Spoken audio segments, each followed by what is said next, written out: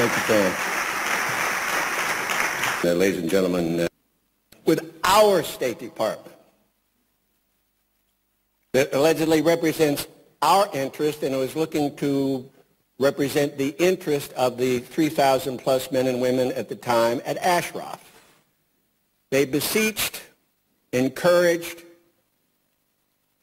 convinced us to intervene on the behalf of the State Department, our State Department, to convince these men and women to leave the city they basically built. And I must tell you, it is rather remarkable. The diaspora of Iranians around the world had contributed hundreds of millions of dollars. They had a cultural center. They had workshops. They had schools. They built a city. There were all kinds of creature comforts. Convinced them to leave that facility to Camp Liberty, which had been an American base, ironically named at the present time. Remember, it's our State Department, and we did. And by the way, they were shown by the United Nations photographs of Camp Liberty as it existed when the United States Army had occupied it.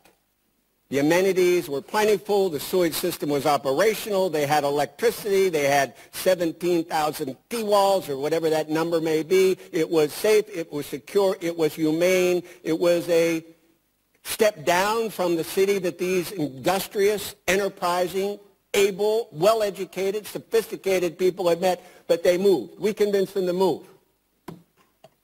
When they got there, they realized that the photos were not a distortion. It was an abject, bold-faced lie. They had gutted the place. No sewage, no water and sewer, no electricity, no security areas.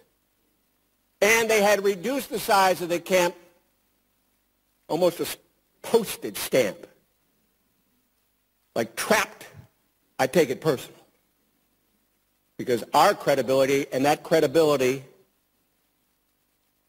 was on the line, and because of that, Madame Rajavi and the men and women and the leadership moved everybody but 100. And here was the promises they made. One, will make sure that the 100 people left at Ashraf can stay there because they have several $100 million worth of property left there. And we're going to convince the Iraqi government to let them sell it because then they can use those dollars for resettlement purposes. Promise number one, broken. Promise number two, we'll do everything we can to facilitate the upgrade of facilities. Clearly have not done it. They've had months to do it, have failed to do it.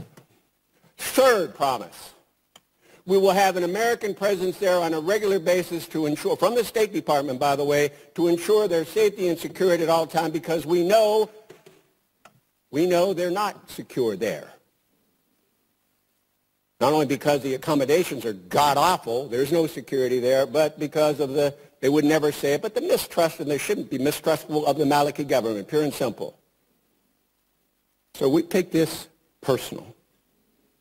And we take it even more personal. Iraqi troops entered Ashraf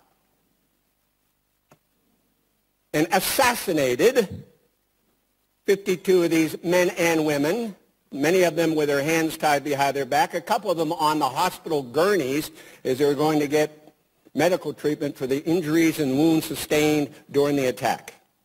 Oh, and by the way, 7 hostages taken, and all of a sudden nobody knows anything about where these men and women are, and 6 of the 7 are women. Remember, it's our government promised to keep them safe at Ashraf. Our government promised them they'd be safe and secure if they moved from Ashraf to Liberty, and our government asked some of its citizens to convince these good people to empty words, tragically flawed and broken promises, and no credibility left with my government and with my State Department. I take it personal.